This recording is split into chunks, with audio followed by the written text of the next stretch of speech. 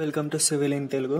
ఈరోజు నా టాపిక్ ఏంటంటే difference between the under and over reinforced section and difference between the single and double reinforced section. Okay, so మనకి ఈ reinforced sections అనేవి మనం ఎలా తీసుకుంటామంటే బీమ్స్లలో తీసుకుంటాం. ఓకే, సో ఎప్పుడైనా కానీ ఒక స్ట్రక్చరల్ కాంక్రీట్ మెంబర్కి మనకి 2 జోన్స్ ఉంటాయి అన్నట్టు. సో ఫర్ ఎగ్జాంపుల్ బీమ్ తీసుకుంటే బీమ్లో మనకి 2 టైప్స్ ఆఫ్ జోన్స్ ఉంటాయి. సో ఏంటి అంటే కాంక్రీట్ కంప్రెషన్ జోన్ ఉంటుంది, టెన్షన్ జోన్ ఉంటుంది. ఓకే, సో ఎప్పుడైతే మనము ఒక సెంటర్ లైన్ తీసుకుంటామో పైన ఉన్న జోన్ మొత్తం అది ఏమవుతుంది అంటే కంప్రెషన్ జోన్ అవుతుంది, compression zone. And same time కింద ఉన్న జోన్ ఏమవుతుంది అంటే టెన్షన్ జోన్ అవుతుంది అన్నమాట. ఓకే, సో ఈ జోన్స్ అనేది ఏంటంటే అకార్డింగ్ టు ద సపోర్ట్ అనేది చేంజ్ అవుతుంటాయి. Okay, for example simply supported fixed beams, supported beams తీసుకున్నప్పుడు పైన కంప్రెషన్ ఉంటుంది, కింద టెన్షన్ ఉంటుంది. అదే టైంలో మనము క్యాంటిలివర్ బీమ్ తీసుకుంటే ఏమవుతుంది అంటే క్యాంటిలివర్కి వచ్చేసరికి టెన్షన్ అనేది పైన ఉంటుంది అండ్ కంప్రెషన్ అనేది కింద ఉంటుంది. ఓకే, సో అది ఎలా ఉంటుంది అంటే లోడ్ యాక్టింగ్ని బట్టి అది జోన్స్ అనేది చేంజ్ అవుతాయి అన్నట్టు. ఫర్ ఎగ్జాంపుల్ మనం ఈ పెన్ తీసుకున్నాం అనుకోని, మన పెన్నుకి లోడ్ అప్లై చేసినప్పుడు బెండ్ అవుతుంది. సో ఈ బెండ్ అయినప్పుడు ఈ పైన వచ్చేది మొత్తం కంప్రెషన్ అవుతుంది, కింద లేయర్ ఏమవుతుంది అంటే సాగుతుంది అన్నట్టు. సో అదేమంటా అంటే టెన్షన్ అన్నట్టు. సో బీమ్ అనేది మనకి ఇలా ఉండి ఇట్లా అయితే మనకి ఈ విధంగా వస్తుంది. నేను ఈ విధంగా చూపిస్తున్నాను. ఈ ఎడ్జెస్ అనేది సపోర్ట్ అనుకుంటే మనం లోడ్ అప్లై చేసినప్పుడు పైన కంప్రెషన్ వస్తుంది, అదే సేమ్ టైం కింద టెన్షన్ వస్తుంది. ఓకే, కానీ మనము ఎప్పుడైతే క్యాంటిలివర్ అంటే one side fix another side free.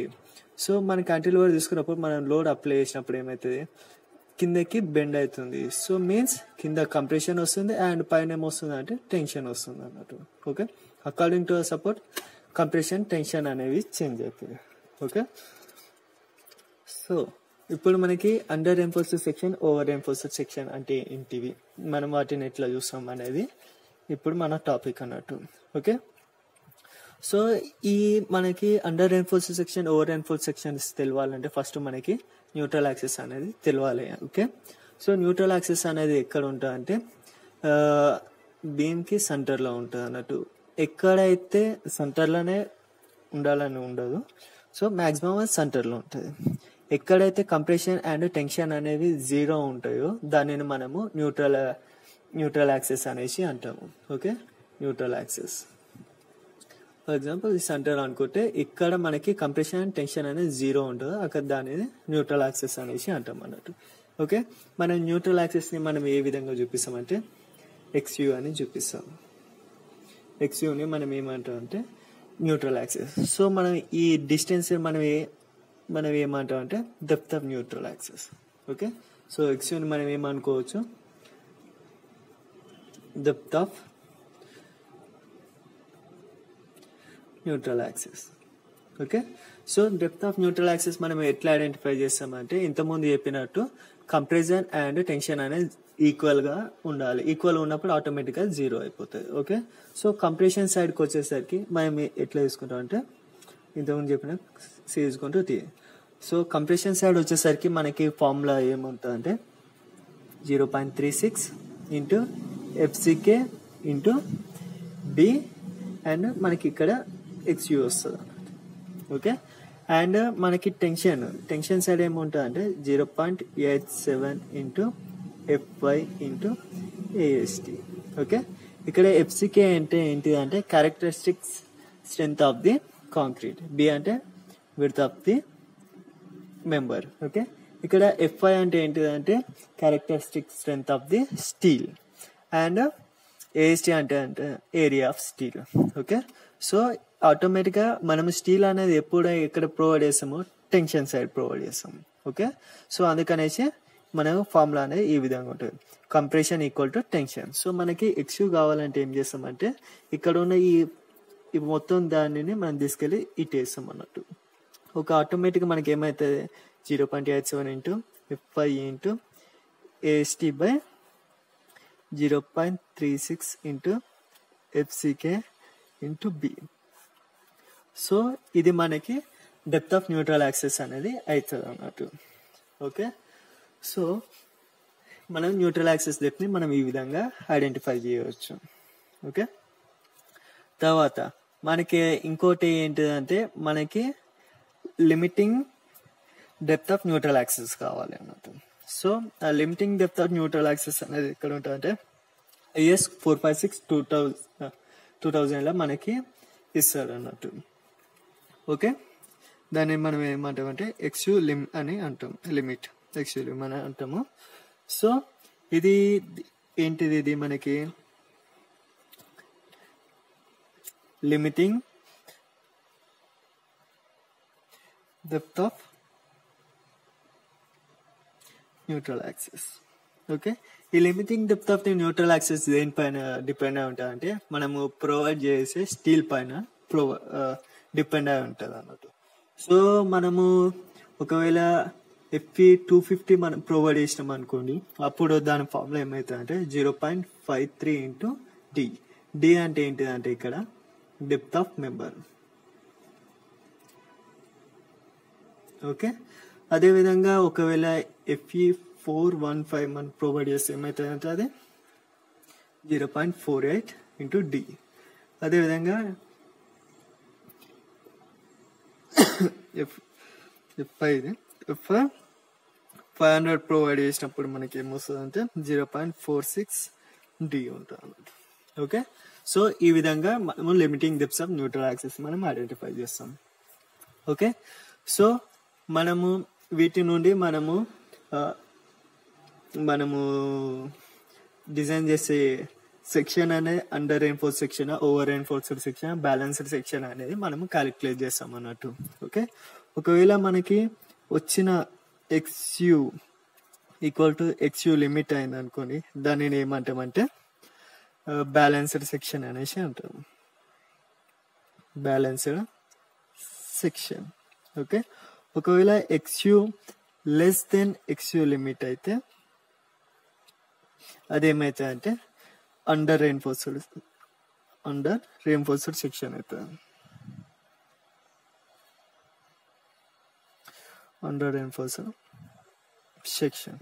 Okay, ఒకవేళ XU greater than XU limit అయితే అది ఆటోమేటిక్గా ఓవర్ రెయిన్ఫోర్స్డ్ సెక్షన్ అవుతుంది, సెక్షన్. ఓకే, సో మనకి balanced section, under enforced section, over enforced section అంటే ఏంటివి, మనకి అది ఏ విధంగా వస్తుంది అని మనం చూస్తాం. సో మనం ఇక్కడ ఆటోమేటిక్గా చూసినాం కదా. So XU limit. సో మనం ఒక బీమ్ క్రాస్ సెక్షన్ తీసుకుంటే మనకి XU లిమిట్ అనేది మనకి ఒక ప్లేస్ లో ఉంటుంది. ఓకే, ఇది మనము న్యూట్రల్ యాక్సెస్ అనుకుంటే ఇది XU limit value. Okay, XU limit వాల్యూని మనకి వచ్చిన XU సేమ్ ప్లేస్ లో ఉంటే దాన్ని మనం ఏమంటామంటే బ్యాలెన్స్డ్ సెక్షన్ అనేసి అంటాము. ఓకే, ఒకవేళ మనకి డిజైన్ చేసిన మెంబర్లో XU లిమిట్ కన్నా మనకు వచ్చిన XU వాల్యూ కానీ మనకి పైకి వస్తే మనం దానిని ఏమంటామంటే అండర్ ఎన్ఫోర్స్డ్ సెక్షన్ అనేసి అంటాం. ఓకే, అదేవిధంగా మనకి ఏంటిది నార్మల్ ఉన్న XU లిమిట్ కన్నా మనము డిజైన్ చేసినాక వచ్చిన XU వాల్యూ ఒకవేళ కింద ఉంటే దానిని ఏమంటామంటే ఓవర్ రెయిన్ఫోర్స్డ్ సెక్షన్ అనేసి అంటాం అన్నట్టు. ఓకే, సో ఎప్పుడైనా కానీ మనం డిజైన్ చేసినప్పుడు మనము డిజైన్ చేసే సెక్షన్స్ మనము బ్యాలెన్స్డ్ సెక్షన్ అన్నా ఉండాలి, అండర్ రెయిన్ఫోర్స్డ్ సెక్షన్ అన్నా ఉండాలి. ఓకే, IS కోడ్ 456/2000 కోడ్ కూడా మనకి ఇవే ప్రిఫర్ చేస్తుంది. ఓకే, అండ్ మా సెక్షన్ అనేది ఎప్పుడు ఓవర్ ఎన్ఫోర్స్డ్ సెక్షన్లకి ఉండదు. ఎందుకు అంటే ఓవర్ ఎన్ఫోర్స్డ్ సెక్షన్ అనేది without any information failure of structure అనేది జరుగుతుంది అన్నట్టు. అంటే సడన్ గా బ్రేక్ అయిపోయి కూలిపోవడం లాంటివి జరుగుతాయి. అదే మనకి అండర్ ఎన్ఫోర్స్డ్ సెక్షన్ కానీ బ్యాలెన్స్డ్ సెక్షన్ కానీ మనం డిజైన్ చేస్తే అదేమంటే సఫిషియంట్ నోట్స్ అనేది ఇస్తుంది అన్నట్టు. ఏ విధంగా అంటే క్రాక్స్ అనేది ప్రొడ్యూస్ చేస్తుంది. అకార్డింగ్ టు క్రాక్స్ ఈ బీమ్ ఫీల్ అవుతుందని మనము ముందే తెలుసుకోవచ్చు అన్నట్టు. సో అందుకనేసి మనము maximum under enforced section design చేస్తాం. ఒకవేళ ఓవర్ ఎన్ఫోర్స్డ్ సెక్షన్ వస్తే మనము బ్యాలెన్స్డ్ సెక్షన్ కైనా అండర్ ఎన్ఫోర్స్డ్ సెక్షన్ కైనా చేంజ్ చేసి మనము డిజైన్ చేస్తాం అన్నట్టు. Okay, so this are the difference between the under and over enforced section. Okay, next moving to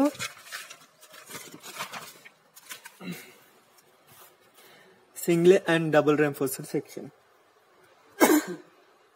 okay, single and double reinforced section. So మనకి single reinforced beam అంటే ఏంటిదంటే, single reinforced section అంటే ఏంటంటే మనకి వచ్చిన బీమ్లా మనము స్టీల్ అనేది only tension side మనం ప్రొవైడ్ చేస్తే దానిని మనము సింగిల్ reinforced బీమ్ అనేసి అంటాం అన్నట్టు. ఓకే, ఇంకోటి ఏంటంటే double reinforced beam. Double reinforced beam. Double reinforced beam అంటే ఏంటంటే ఇలా మనము స్టీల్ అనేది టెన్షన్ సైడ్ ప్రొవైడ్ చేస్తాము అండ్ కంప్రెషన్ సైడ్ కూడా మనము ప్రొవైడ్ చేస్తాం అన్నట్టు. ఓకే, ఇట్లా 2 sides ప్రొవైడ్ చేసిన దాన్ని మనం ఏమంటాం అంటే డబుల్ reinforced బీమ్ అనేసి అంటాం అన్నట్టు. ఓకే, సో దీనిని మనము ఏ విధంగా క్యాలిక్యులేట్ చేస్తామంటే ఇది దేనిపైన డిపెండ్ ఉంటుంది అంటే MU పైన డిపెండ్ అంటే MU అంటే బెండింగ్ మూమెంట్ పైన డిపెండ్ ఉంటుంది. ఓకే, సో దీంట్లో మనకి ఫార్ములా వచ్చేసరికి మనకి ఏమేమి ఉంటాయంటే MU ఉంటుంది అండ్ MU లిమిట్ ఉంటుంది అన్నట్టు. ఓకే, MU అంటే ఏంటిదంటే bending moment, bending moment. And MU limit అంటే ఏంటిదంటే limiting bending moment, limiting bending moment అన్నట్టు. ఓకే, సో మనకి బెండింగ్ మూమెంట్ అనేది ఇది ఫ్యాక్టర్ బెండింగ్ మూమెంట్ అన్నట్టు. ఓకే, సో మనకి ఫ్యాక్టర్ బెండింగ్ మూమెంట్ అనేది ఎలా వస్తుందంటే ఇది మనకి టైప్ ఆఫ్ లోడ్ పైన డిపెండ్ ఉంటుంది అండ్ టైప్ ఆఫ్ సపోర్ట్ పైన డిపెండ్ అయి ఉంటుంది. ఓకే, మనము సింప్లీ సపోర్టెడ్ బీమ్ కి పాయింట్ లోడ్ బీమ్ కి తీసుకుంటే మనకి అది ఏమొస్తుందంటే WL²/8 అనేది వస్తుంది అన్నట్టు. ఓకే, మూమెంట్ కి ఇంకోటి ఏంటిదంటే మనకి కావాల్సింది MU limit. Okay, MU limit కి ఫార్ములా ఎలా ఉంటుంది అంటే ఇది కూడా సేమ్ మనము టైప్ ఆఫ్ స్టీల్ ప్రొవైడ్ చేసిన దాన్ని బట్టిని MU లిమిట్ అనే ఫార్ములా అనేది చేంజ్ అవుతుంది అన్నట్టు. MU లిమిట్ అంటే ఏంటిదంటే limiting moment of resistance.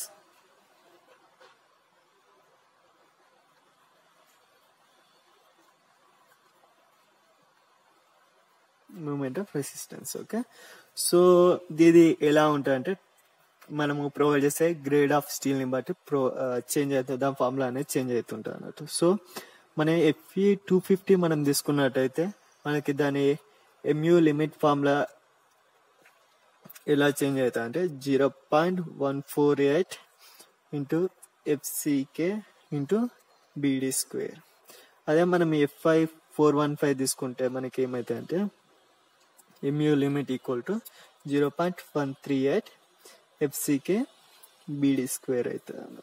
Okay, అదే మనము FI 500 తీసుకుంటే మనకి ఏమొస్తుంది అంటే MU limit equal to 0.133 FCK BD² అన్నమాట. ఓకే, సో మనం దీన్ని బట్టి మనం ఏ విధంగా తీసుకుంటామంటే ఒకవేళ మనకు వచ్చిన MU వాల్యూ MU లిమిట్ కంటే లెస్ దెన్ ఉంటే MU less than MU limit అయితే మనం దానిని ఏమంటామంటే సింగిల్ reinforced బీమ్ అనేసి అంటాం. ఓకే, లేక ఒకవేళ MU greater than MU limit వస్తే మనం దానిని ఏమంటాం అంటే డబుల్ reinforced బీమ్ అనేసి అంటాం. Double reinforced beam are section. Okay, ఈ విధంగా difference between single and double reinforced section and under and over reinforced section అనేది మనం క్యాలిక్యులేట్ చేస్తాం అన్నట్టు. Thank you for watching and like and subscribe for the more videos.